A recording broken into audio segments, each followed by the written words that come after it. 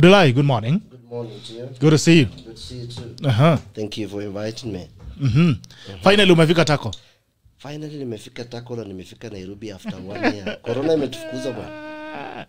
Wale sana kumbe ni watu wa reserve mpende town. Sisi watu wangamia bwana. Good to see you. Kae na ngamia Habari ya Mandera? Mandera iko sawa. Mapya? Challenges hapa pale, security kidogo. But we are doing good. Okay. We are doing good. All right.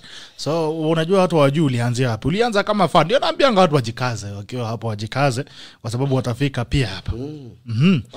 Wanza wa follow, wasikize, wa share. And then wa contribute. Alafu Tako litawa identify. Alafu watakuja. Haya. Baadhi nashukuru sana kukuana bro. Watu wa Mandera natumai ya kwamba mmeanza kuingia show mapema, muone jamaa wenu wa Mandera. Daily ameingia, Hassan Ado from Kwajia watakuja, Mohamed Abdullahi from Cielo watakuja, Waria wakisikia watakuja. Waria wakisikia watafika. Waria wakisikia watakuja. Sasa wasikia Waria na badari fikiri vile mheshimiwa Abdullahi amesema. Haya, tuambie mambo ya Mandera. Kuna nini pale? Mambo ya devolution, how has it been? Well, Mandera started devolution in 2013 after the new constitution was promulgated. And before that, we had a national government, central government, for over 50-something years, close to. But a lot has changed. Mandera face has changed. Actually, not Eastern. The entire, we were the most marginalized under the first two presidents. Now that Kenya ushered a new constitution in 2010, and then devolution came in 2013, resources came. Now those resources have made a lot of progress. Mandera, Wajir, Garissa, Isiolo, Tana River, Marsabit, and even most of other ASAL counties. We've started managing our own affairs. We have a county assembly in place. We have a governor and a whole government. So the resources have come, and the question will be, is Mandera better off today than it was in 2013? Yes. Have the resources been, managed prudently as required by the wish of the people? There are a lot of criticism. But today Mandera has changed its face, Wajir has changed its face, Garissa has changed its face. The hospitals have challenges, but they have improved compared to 2012. Roads have been built. Students have gotten some scholarships. People have been employed, close to 3,000. So, because of the challenges between the national government and the county governments, you will realize that resources are being delayed in the national, and that affects services in the county. But otherwise, the first cesarean section has been conducted in Takaba after the devolution. We have conducted one of the most serious, I think, surgery in Mandera Referral Hospital of a woman who had a child inside her for 13 years. That was done successfully by a surgeon, Dr. Abdulaziz from Mandera. He did it in Mandera Referral Hospital. A child in the stomach for 13 years? For 13 years. How is that possible? Well, he died, and then he became a growth. Oh, okay.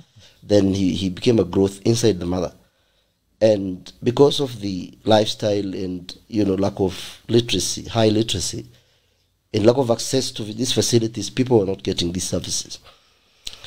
Now, the hospitals in the sub-counties have challenges, but compared to 2013, they're better off. We have employed nurses, we have employed doctors, we have employed surgeons, we have employed specialists. Mandera has a gynecologist. But there are challenges on what are the priorities for the people and what are the priorities for the county government. But is Mandera or Northern better than 2013? Absolutely yes. So we're making a lot of progress. Yeah. Okay. Yeah. So when you talk about Northeastern, it's a wider angle. Apart from Mandera is just a county among the ASAL county, the Northeastern region. And okay, you're saying that there have been some improvements in terms of the development that has been happening in the country ever since. But the question, do you still feel, because there has been a conversation of resources, even as devolution comes in, we've been talking about there are not enough resources that have been developed from the national government. How has the feeling been? Is there a feeling of maybe the people from Northeastern have been delineated from the other parts of the country? There has been a conversation. Before, yes. Now, no. After the 2013, it will be very inappropriate and wrong for people in northern Kenya to say that they are being alienated when you're receiving 10 billion shillings. But the problem in the country is the challenges we have in northern Kenya. Turkana is still the poorest county in Kenya. Mandera is the second poorest county in Kenya. Now, just bringing resources and building roads or hospitals is not the only way to, improve people's lives. Now, as a country, we have challenges of corruption. There is some elements of corruption, devolved in most of the counties, and Northeastern is not, any different. Now, on the issue of resource allocation between the counties and the national government, there has been a delay, either deliberately or by default. Resources are not coming to the counties in time. Now, in the last 8 months, people in Mandera have been getting their salaries, but through an overdraft, an agreement between the county government and the banks. So, the national government must make sure that these resources have already been allocated through a legislative law. Now, if the money is there, then it's just upon those in the offices and through treasury, they plan well and the money is released in time. But our country, we play politics with people's lives. We play politics with resources. And that has effect on the people in the villages, because as we speak, drugs are very short in hospitals in northern Kenya, because the government has said that KEMSA has the monopoly of supplying drugs to the country. Now, you can't just get money from KEMSA if you do not pay, and the money is huge. You're talking of 70 million, you're talking of 90 million. So if you do not clear or with the previous balance, then it will be difficult for KEMSA to release another patch of drug to the counties if you have not paid already, your debt or arrears you had. So it's upon the national government to make sure that they are not doing favor to anyone. The country belongs to Kenyans. The majority of people who pay this money are Kenyans. So those who are elected have been given powers through Article 1. They represent the people. They do not own Kenya or own the money. They work for Kenyans. So they must do their job diligently and honestly and release the money to the counties. But the organs, the state organs or the institutions that are supposed to make sure that they follow issues of corruption, issues of public funds embezzlement, issues of financial prudence, like the Office of the Auditor General, the Office of the, Control of Budget, EACC, the National Intelligence, the Treasury. All these institutions must work together to make sure that the money that is meant for the people of Kenya, especially in those areas that have been marginalized for the last 50, 60 years, that is now catching up, that money is used prudently and it doesn't go to the pockets of individuals. All right. Even as you talk about the economy, there's also the issues, because security also affects the economy in a big way. There's been the issue the other day, there's a county vehicle that was found ferrying guns. There's been an insecurity issue in the northeastern region for a very long time. And I would really want to wonder, is it that there are people who benefit from the politics, especially when you find a government vehicle ferrying arms that are supposed to fund or actually to arm the militia? I mean, what's going on in Northeastern? Why do you guys keep fighting every time? What's the problem? Well, we are fighting because people have not gotten their social, life as they could be. There will be no peace if people are hungry. There are two things that governments always use to make sure that the citizens are not, fighting the government, is to create fear and demoralize them. Now, when you see a government vehicle ferrying guns, that tells you that it tells you how rotten the system is.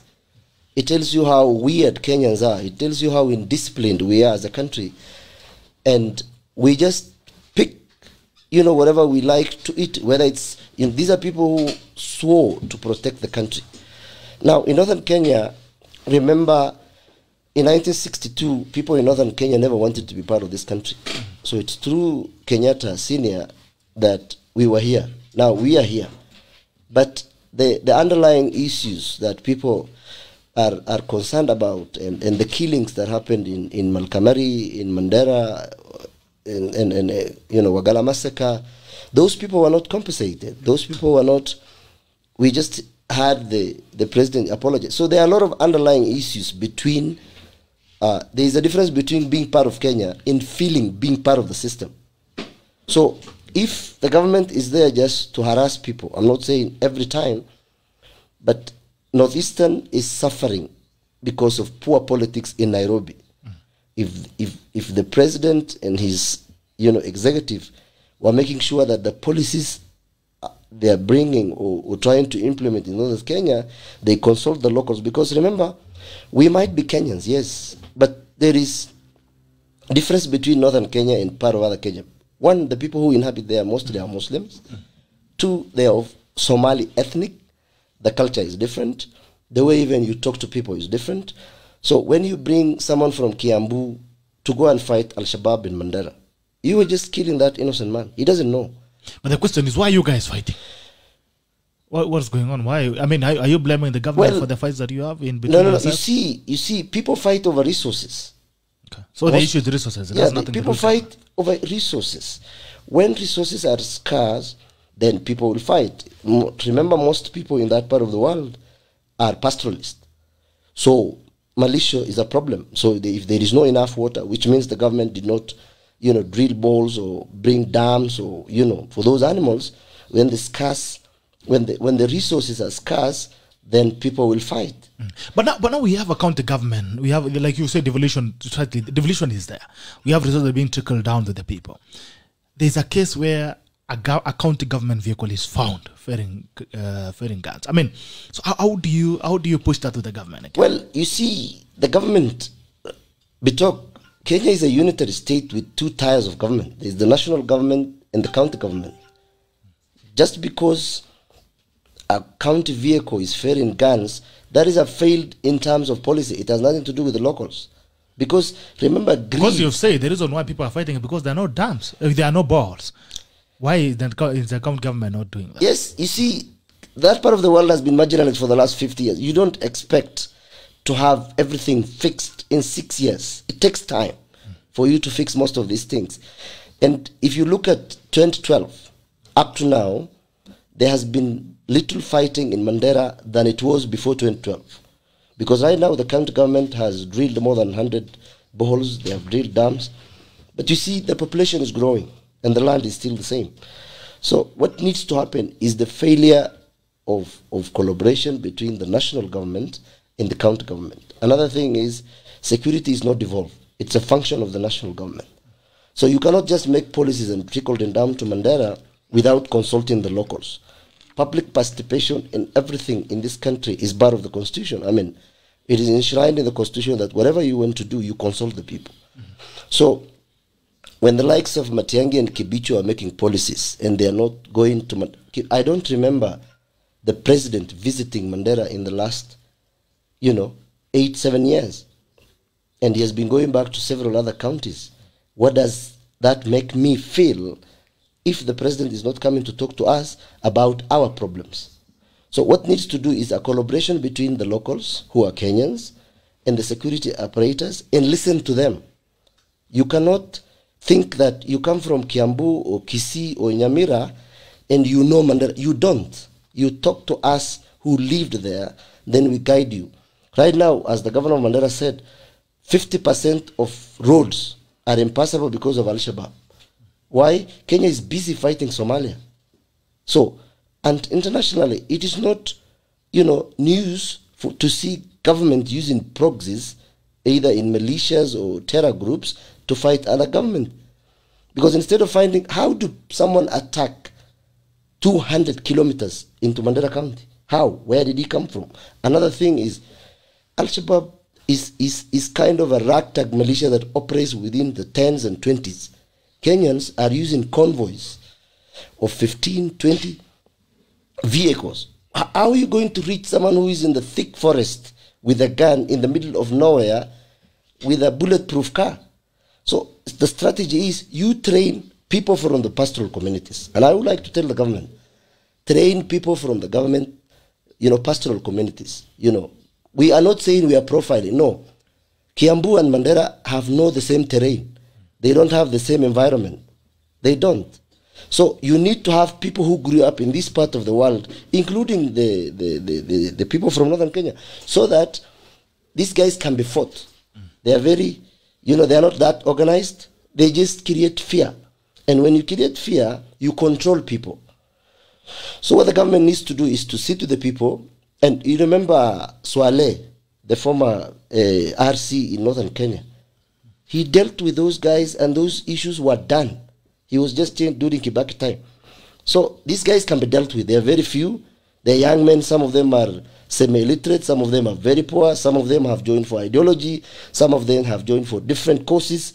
But the issue of Al-Shabaab in northern Kenya is because of the failed policy of the national government. Because right now, the county government of Mandera has employed KPRs, Kenya Police Reserves. Those are the guys who guide Mandera right now. And we have over 3,000 military, RDU, we have special groups, all of them. But the people who make sure that Mandera County is safe at night is KPR, not the military. The military are in their camp, the police are in their camp, and if they are doing patrolling, they are doing major roads.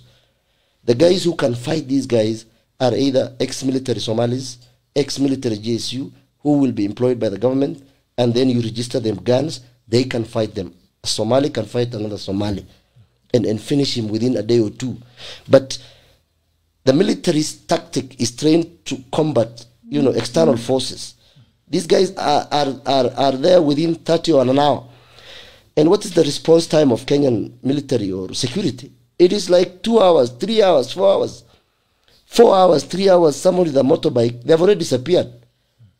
And then you don't know where they have gone or where they have... Because for them to get even intelligence from local communities, they intimidate the local community. They kidnap them. So the only way to make sure that Northeastern is safe is to sit with the people and then listen to them. And then that way, the locals can help. The locals can help. Remember, people think most of the guys who operate in Mandera are only Somalis. They are not. Some of them are from Viga. Some of them are the Kamaus and the Musyokas and the Kiprotich. Because Al-Shabaab has changed tax. They're not employing Somalis anymore. They're employing other Muslims and other ethnic groups so that they can have their attacks. You remember in Kismayu, the guy who was in the video was from Coast but from Majengo here.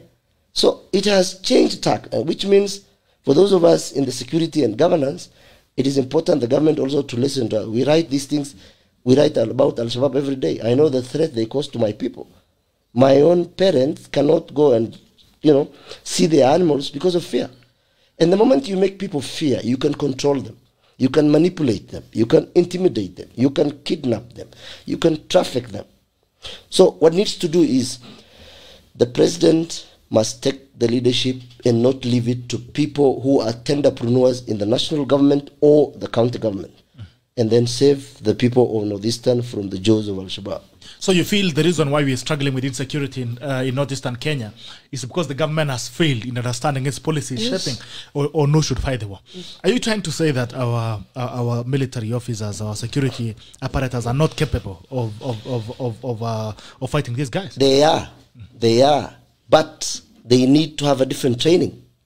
They need to have the boots on the ground. They need to walk at night and day and collaborate with the locals, and then they can reach where these guys are. But if you're living in 200 kilometers away from an attack and the response hour is 6 hours, 6 hours with a motorbike, that guy has vanished to thin air. You'll never see him. So what needs to happen is, you see, when I'm wearing these shoes, I know where it teaches. Sure. When you come from a place, you know better than anyone else. What needs to happen, Kenya is trained for, very big war. Yes, you cannot be in a bulletproof, armored vehicle and expect to fight Shabab. These guys have left that war. They are here in 1 hour, they have disappeared. They are guerrilla warfare. They are guerrilla experts. Guerrilla experts, and then they're using resources to make sure that they lure people to what they do. I told you Mandera is the second, poorest county in Kenya after Turkana. So when you give a young man 20,000, 30,000, 50,000 to give you information, that's how it works. You give them information. You pay them. So it is upon the government to reach out to the youth, to reach out to the local leaders, to reach out to the communities. We are not in 1962 when we had the referendum and we were, advocating for secession. That is gone. We are part of this country. It's the second biggest part of this country. So what we need to do is, our military are capable of fighting Al-Shabaab. Yes. But their tactics are wrong. What tactics do we use? Okay. You have a convoy of 40 vehicles. These guys are 20, 15, with RPGs, sophisticated guns. They burn the Safaricom mast. They are gone. You will never see them. You'll never see them. So there's something you mentioned. You've said that it's only Somalis who can fight fellow Somalis. That's what you've said. Partly, yes. Yes. And you say that they're the ones who understand their tactics and they understand their terrains. Right? Why I'm saying that? I'm getting there. Yeah. Now, the thing is, if the Somalis are the ones who can fight their fellow Somalis, the Somalis, why are the Somalis from Somalia fighting the Somalis in Mandera? I mean, what motivates the war that is in Mandera by Al-Shabaab? You see now, terrorism is an international thing. It is not a Mandera thing. If you look at the 196 countries, almost 100 countries have active terror war, including Nigeria, Libya, Sudan, Egypt, Philippines, Pakistan, Afghanistan.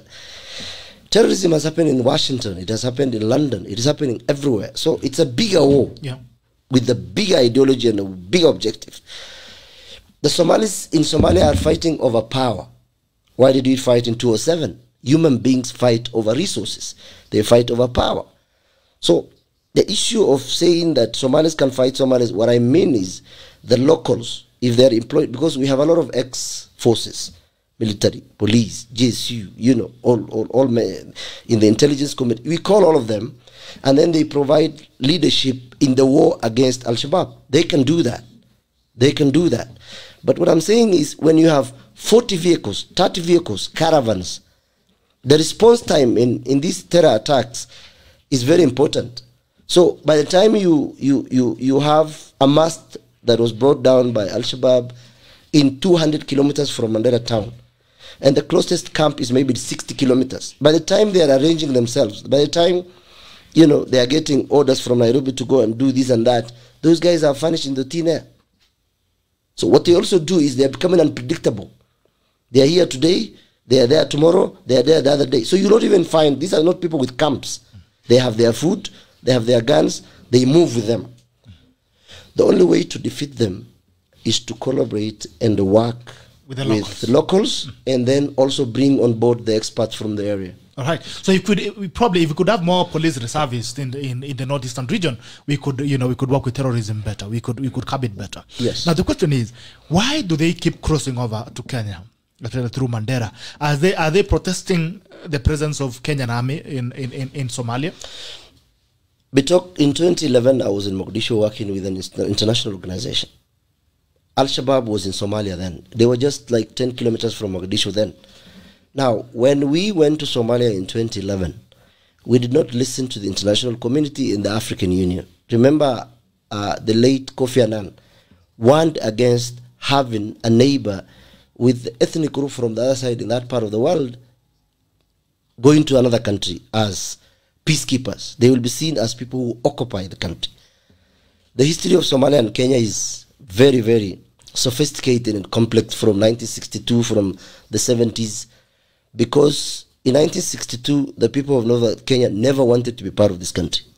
But Kenyatta Senior agreed with, the British that they should be part of. We did. There were a lot of atrocities that were done. Now, why they came back is when strategically in these warfares, when you attack me in your house, I come back to your house. That's how it works internationally. You've seen in Afghanistan, they are fighting the opium so that the drugs don't go to the US. The Afghans are using opium so that it goes to US. So whatever you do to me, I'll also do it to you. Why they crossed is the KDF are now fighting under the AU in Somalia. So Al-Shabaab is bringing war to us. What are we doing in Somalia? I mean, bring war, we bring you war. That's how it is. It's just like respect begets respect, war begets war. So what we need to do is, several Kenyans and professionals and academicians have also said we do not need to have our soldiers in Somalia. We need to have a buffer zone within our borders.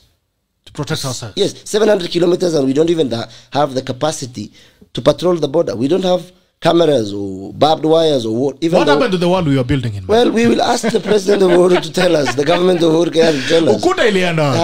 That thing is just, those guys, I think they took the wire mesh and the concrete stones. My dear, that wall was just, drama from the Jubilee government. It wasn't a wall. So there's no wall? There was a concrete, foundation or what? No, the concrete poles with some wire mesh. When you say a wall is, we know the wall in Israel and Palestine, or the one between Mexico and the US. But if you look at the pictures, you will see that they were just wire mesh and some concrete poles. And because of the disagreement between Somali government and the Kenyan government, it didn't continue much. Al-Shabaab has to make it more complex. By and large, we can protect our country if we have better policies and better prepared. All right. Thank you so much for those insights, Abdullahi, on Somalia. But I would also wonder, is that the same thing that's on Mandera? All right, on Mandera and actually the northeastern frontier. I would also wonder, is that the same thing that is happening in Kapedo? We've seen the military arms, struggling to repulse war in Kapedo, and I would also I'll also flash that across. All right, is that the same thing that you feel is happening in Kapedo? Because the security apparatus are being disempowered in Kapedo. Well, I think the pastoral communities in the 29 ASAL counties have almost the same lifestyle. These are people who have, huge animals, livestock, cattle, goats, camel, maybe a bit of farming. Now, protecting yourself is part of the cultural setup of any pastoral communities. There is a report by Geneva-based organization that said that there are more guns in the civilian hand in Kenya than in the government hands. So we're talking of, let's say the forces are around 200,000. We're talking of 750,000 guns in private citizen. So why are people fighting? One is the failure from the national government to realize that there are things you need to do on the ground. Corruption has, crippled everything we do in life, and those people are fighting because resources are scarce. There has been a long culture that needs to, the government to have policies against for a very long time. So why do you think 50 police officers were killed in Kapedo, 200 Kenyan or 150, military men were killed in El Ade? It is because the government of the day is led by elites and people who are just looking at it as a business venture and not as a service. The government for the people, by the people, and, that people talk about. So it goes down to the government. If your citizens have guns and they're killing each other and they're killing the police, then the people in the top are doing very wrong thing. Okay, so that's some things that we're having, the problems we're having in Kapedo. Muchendu, I would like you to chime in. Kabla Jahanza, I'm not giving an opportunity to speak. Maybe you have some comments to make on the same thing, on the issues of insecurity and Garissa, where apparently they closed down a teaching college because they were claiming the rockers who are in that college do not meet the necessary qualifications. But you see, we have had teachers from Kiambu and Nakuru move away from there, citing insecurity, leaving the kids of northern Kenya without education. So it is very simple, and that is what we are saying. You basically have to involve the rockers. And as you have said, we have so many ex-KDF people that we are paying, and we can utilize their prowess to train these people so that we can get. It is true. I've lost a friend in northern Kenya, and the response time was 7 hours. That was in Moyale. 7 hours, the nearest people who can respond are in a 7-hour drive, honestly. 7 hours drive, I will have moved from Mombasa, brought a vehicle in Nairobi, and probably be on my way back. So therefore, that is something the government needs to address carefully and involve the Rocos. If you do not involve the Rocos, that is it. Why have we had Al-Shabaab attacks increase when we went to Somalia? It is that Swahili saying, Swahili alisema nipe Nikupe. Nikupe. That is what it is. Raisi amesema nipe nikupe. Hapana, Raisi amefanya, he is ruling with something is called fanya fujo uone. So leta mambo ya Raisi anipe nikupe. So basically, I'm saying that we need to address these issues. If you look at the money that is being given to county governments in northern Kenya, we also need to ensure that government, because this is a unitary state, it is not a union, it is a unitary state. So we need to ensure that the money we give there is being used, because today county governments do not have the function of security. And yet, if you go to Mandera today, the people with so many government vehicles, more than the national government, is the county government. So can't we have what we call it, there is the organization, the Intergovernmental Relations Unit, come together and discuss about cooperation between county governments and the national government to enhance security. Let's create a fund within. Today we have what you call the police reservists. Why did we give the police reservists? Can't we have a certain wing like that in the Kenya Defense Forces that is training the Rocos over there? Because we have to wake up to the fact that we now have a very polarized borderline up there that needs to be critically looked at. And it's only a fool who will just assume that there is no problem. I saw the president the other day with the Ethiopian Prime Minister opening a rink there. That road, it will become a road of death if we do not address the issues of security. And the president probably may not have understood the polarized nature of that border, because whenever the president is visiting, there is beefed up security, there is advanced teams coming. So he may not understand the nitty-gritties of what happens when there is no dignitaries coming to Moyale. So today, we need to look at it, because we have a massacre going on right now in Ethiopia. So we are expecting that even as we receive, because automatically being people who are signed treaties to be hosting what we call refugees, we are expecting that one way or the other we will have refugees coming from Ethiopia when this thing escalates. It is not certain that it is only refugees who will receive. We will also receive people who want to come and do harm to our country, masquerading in that nature. So I think, as he has ably put, the government needs to be very deliberate on how to deal with insecurity, how to deal with a very polarized border in that part of our country. That there is no other way around. There's no shortcut. No. All right, that's interesting. And also there seems to be war in the region, Djibouti, Somalia, and Kenya. Somalia blaming Kenya of interfering with the sovereignty of Somalia government. And there is a meeting that was done in Djibouti. Is a chair of IGAD. And there was a report that was done by IGAD that said that Somalia are being insincere.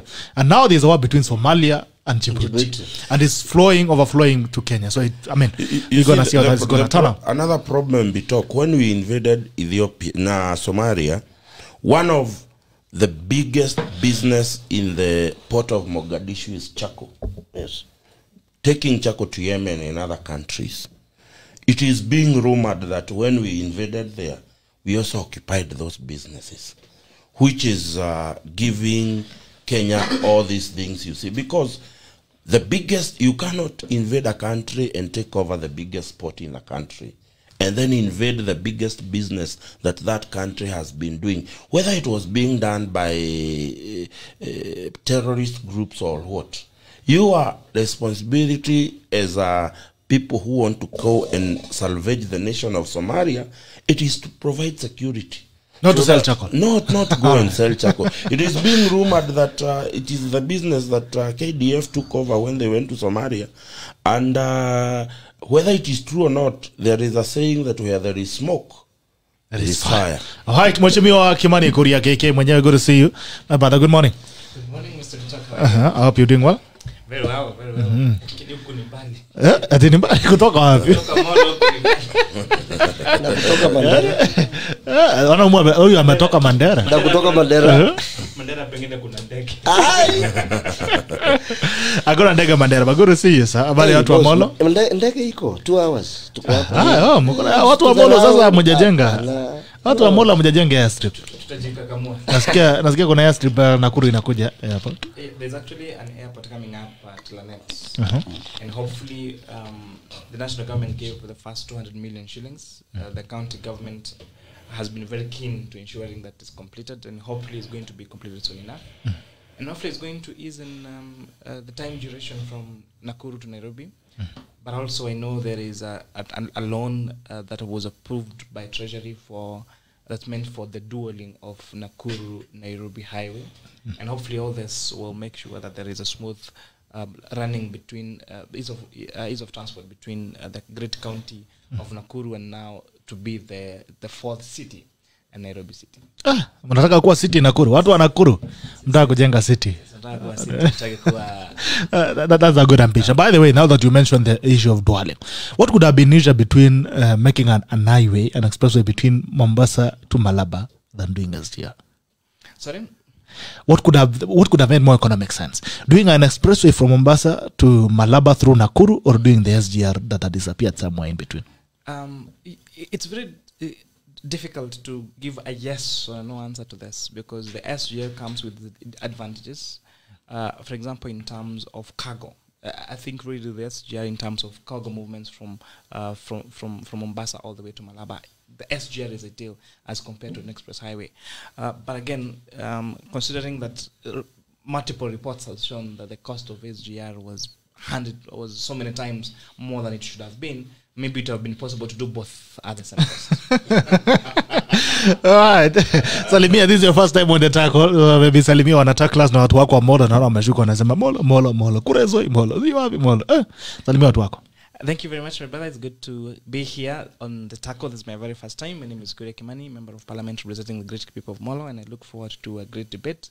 Let us engage candidly and honestly and find solutions and possible suggestions and recommendations to the various challenges that are affecting the great people of Molo and the great people of Kenya. And najua Valentine is coming up soon. President ametangaza kuna lockdown. Hata mimi nilikuwa nimeanza safari ya Malawi, unajua men conference ilikuwa Malawi. So we already traveling, so you just want to tell them that we might not be available. Yeah, kuna lockdown. Take a lockdown. We're going to see. Anyway, so this is where things are say the way they are. Fortunately or unfortunately. Hapa ndio tunatupanga makombora ya ukweli. Si ya uongo, ya ukweli. So you're welcome to where we speak. You speak your mind and you say things as they are. I would want to also to comment on the issues that the discussion we're having on securities in northern Kenya, and also the relationship between Somalia and Kenya and what is going on in between. One of the things that I have felt Kenya needs to agree on is the relationship we have with our neighbors has been more or less them expecting us to give rather than being a mutual relationship with our neighbors. And it's not just in Somalia. I think we have been very supportive of Somalia, including ensuring there's stability there by sending Linda Ainchi there, sending our security agents there. And I know there has been accusations that maybe whatever they were doing, like selling Makai and things like that, may not be what they were meant to be doing there. But that's just something so minor as compared to the real mission. The real mission was to have a stable Somalia, and I think Kenya has really succeeded in terms of doing that. But I think it came to a time where now they want us to exit, but I think the government of Kenya was not ready to exit at a particular time. That led to the very embarrassing diplomatic row that even saw the Somalia president recall the ambassador from Kenya and late last year, that is in December. But I think Kenya needs to be firm And not just Somalia. I remember I think 2 or 3 years ago, we had our goods being burnt in Tanzania. But then what did we do? I think we just kept quiet about it. The price of eggs in this country has really gone down, and it's being blamed on the influx of goods from Uganda, including even milk. So I think Kenya needs to define the relationship she has with her neighbors and stamp authority and say, we are only going to engage with you when this relationship is mutually benefiting. Otherwise, we will be very supportive of these countries, and once they get just a chance to hit a task back, then they actually do that. And on the issue about guns and violence and cat rustling and all that, my friends here put it very clearly that we need local solutions. And some of the times we want to export or to bring Nairobi solutions to problems that you want to take a solution from Nairobi to people and deliver the solution in English to people that don't even understand Swahili. So really, what are we doing? There is need for this to come from the bottom-up approach. Let the solutions come from the people. Why are they fighting? Because fighting is not good, war is not good. So we need to find local solutions being solved by local people. But this exporting Nairobi solutions and going there in suits and speaking out of English and diplomatic words to these people, it may not make sense. The solutions need to come from them. Kiingereza mingi na katwa ndio alisema. Kiingereza mingi na katwa. Kiingereza mingi na katwa. So I think, I don't know if you have any comments, Abdullah, because before we move away from the Mandela topic. The issue of Kenya dealing with the neighbors. Is the problem our neighbors or ourselves? This is a country that is very corrupt. The president said we lose 2 billion. When a society has no ideals, and the only ideal it has is money, why do you think Ethiopians will still come? Because they will pay money. Somalis will still come because they will pay dollars. Ugandans will still bring goods because the guys at the border are corrupt.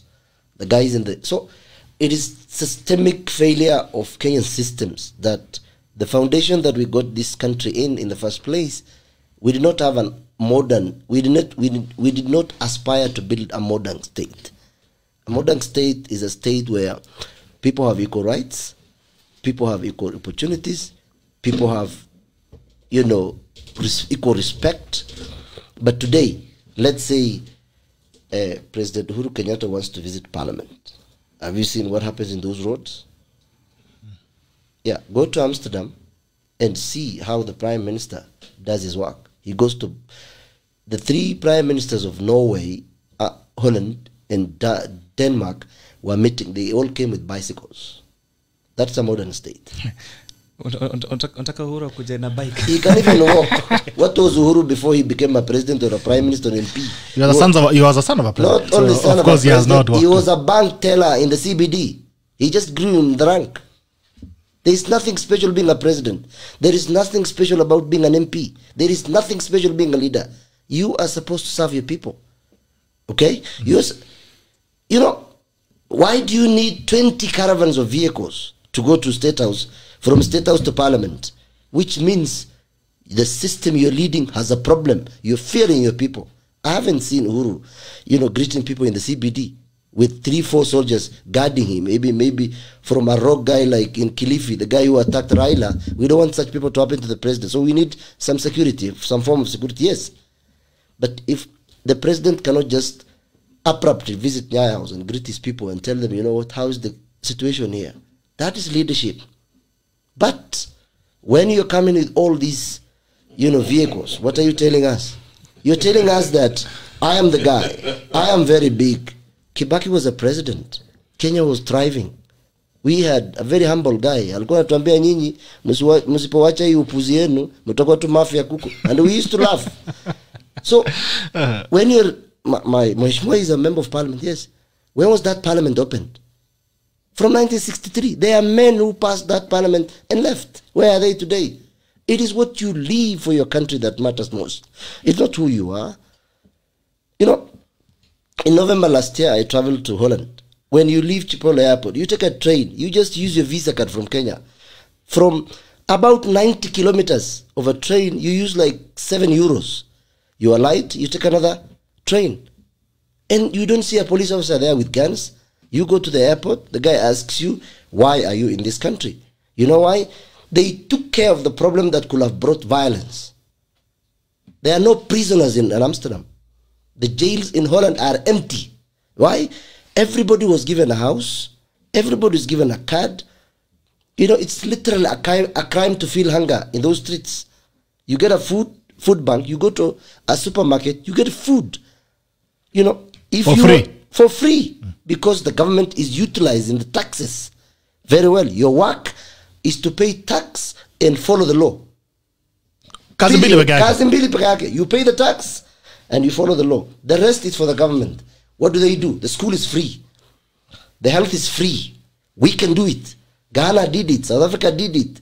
Rwanda is doing it. But because you are Kenya and we value cars and houses, those things don't bring ideals and values to people. It is how we live as a community. It is the heart that matters. Look at what's happening in the political arena. So for you even to say we are going to have good relationship with our neighbors, before you even reach there, let us look at our fundamentals. J.M. Kariuki died because he said Kenya is a country that has 10 billionaires and 10 million beggars. He died for it. How was his constituency when he was there? They had taps of water and everything was good. One guy, he was a Kikuyu. So people died for this country because they wanted better. But the deep state and what is happening currently in the country, we will not prosper as long as the president is telling us that I don't know what to do in State House because people are corrupt. 2 billion is stolen because I don't know what to do. Murade is telling us that building has its share of corrupt cartels. Embarrassing. A whole cabinet secretary. What do you want me to do? What do you want me? What do we do now? Do we go home and cry and expect Jesus to come back? You have instruments of power. Right. Yes. Muchendu, maybe you wind up on that discussion on insecurity in the northern frontier and as well the relationship between Kenya and its neighbors. I think that tukuje sasa nyumbani. Nimeona Mohamed ashaingia nyumbani. Sasa toka huko kwanza. But I think as he has again put it so well that the heavy presence of police even in our churches, in our mosque, will tell you how much we fear each other in this nation. Yes. That you cannot move around because you fear the president. You saw the other day when the president was in Sagana and he was visiting a market at Chaka. There were a line of security officers, like 20 of them, keeping, and it is Central Kenya, keeping 6 or 7 meters away from the president. He's addressing them. He cannot even look in the face to the people who are near him because the security is blocking them. Because the president fears his own people. What are they going to do to him? Lakini kuna mtu hapa amesema mmedanganya. James Mwenda amesema tuambie kwamba rais anaendanga CBD usiku. Sasa unajua sasa unajua usiku unajua yeye ako kwa private anajenga nchi usiku. Anajenga nchi usiku anyway. The point here is because we do not I have seen him go to the CBD to check on what Nairobi Metropolitan Service is doing, which is actually degrading the work of president, because inspecting those projects in Nairobi is not even the work of Badi. Badi ought to stay in the office and give directions. Mushatoka notice and mpaka mmengia Kenya. We are talking about insecurity, and we are saying here's now bitoku leo situharakishe bana tupeleke pole pole. We are simply saying that the way we handle our internal security at foremost will determine how we handle our international security. If you look at today, we are spending. Go to your place in Moro, where the town you live, you realize that banks are getting more security than the local Mwananchi. We pay police officers to take care of the common Mwananchi, but that officer ends up being posted to take care of a bank so that he can be paid 2,000 shillings at the end of the day. This is very embarrassing. The ratio of a police officer to a local Mwananchi, it is so dilapidated that the ratio of a police officer to a bank is so amazing. These are some of the things we need to look at. That how we address the issues of security ourselves And it starts not even from the government, from where we live. How do you live with your neighbor? How do you live with your neighbor? The other day, I visited a certain place not far from where I live.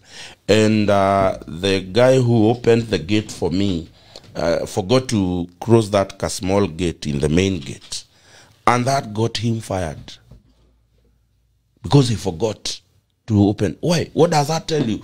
That you live in a society where you don't even want your next door neighbor to know what is it that you do. And I think starting from there at a very low level of security that is with your neighbor, we have escalated the same animosity we feel with each other at home. And we are the same people who will come and be in government. And there is no difference. You cannot operate security any different than you operate it in your house. So if your house is a no-go zone, and you're given a job by government to come and take care of security, you are still going to implement the same way you implement at home. So I think security, you know, inaanzanga mimi na wewe shida imeanza hapo. Haya, alisema hata rais alisema security starts with you. Alright, Mheshimiwa Kimani Kuria, mambo ya SRC, they have approved the car grant for MCS yesterday. And the official note said it's a loan. It's now a grant. It's not a loan anymore. It's a grant. How does that make you feel at a time when we have not been paying doctors during a pandemic?